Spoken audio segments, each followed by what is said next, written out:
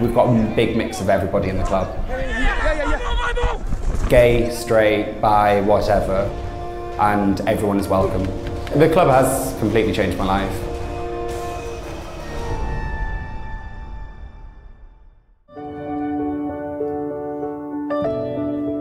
BMW proudly supports the LGBTQ community.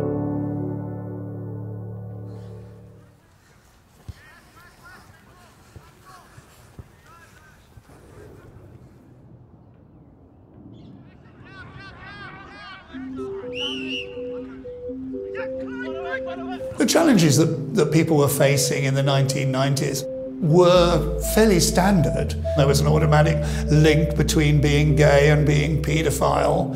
You certainly couldn't be macho. When I heard about the formation of the world's first gay rugby club, I thought I've just got to join it and help in whatever way I can. Okay, big. The Kings Cross Steelers was the first gay and inclusive rugby club, founded in 1995.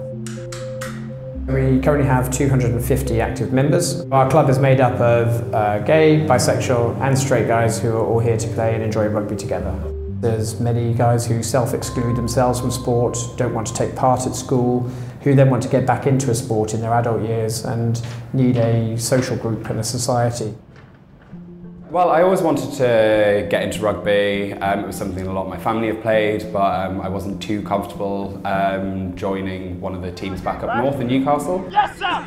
I wouldn't feel as comfortable joining a club that doesn't label itself as inclusive, because you've got that little niggle in the back of your head, like, will they accept me for being gay, will they not? Whereas here, they are all very accepting, and I know that it won't be an issue. I thought I would just be here to play the sport in an open and friendly environment. Instead, the club has become another family. Being in an inclusive environment that the Steelers is, it's just great. From 6 people in November 1995 and a small committee and not being able to form a team, through to having the Steelers fielding up to 6 teams at any given time. Yeah, let's go, slice. It's a wonderful pleasure. I want, and everybody in the club wants, people to enjoy playing rugby at whatever level, but at the same time be able to say, I'm gay and it doesn't matter. Society has changed so much over the last 20 years, and I just like to think that we as a rugby club have contributed in some small way to that.